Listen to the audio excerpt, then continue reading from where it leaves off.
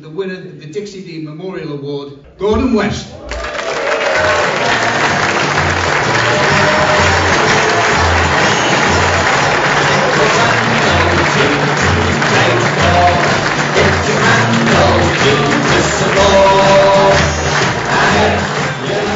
Tomorrow is 48 years since I signed for Everton for a world record for a goalkeeper, 27,500.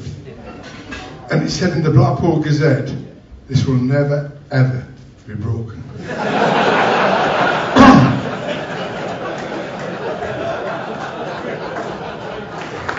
What does it mean to you to receive an award that carries the name of Dixie Dean? I said the funny part of it wasn't the funny part of it. I was at Tranmere with you, wasn't I? And I got a phone call, from Everton saying, me, Mick Lyons and Labby, and somebody else anyway to carry the coffin and all that. I went there, and very stressful and all that kind of thing. And I went and did it all.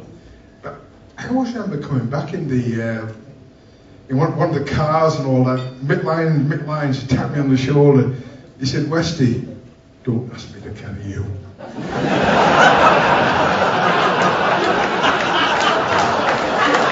So that was life. But obviously I'm honoured and all that kind of thing and all this.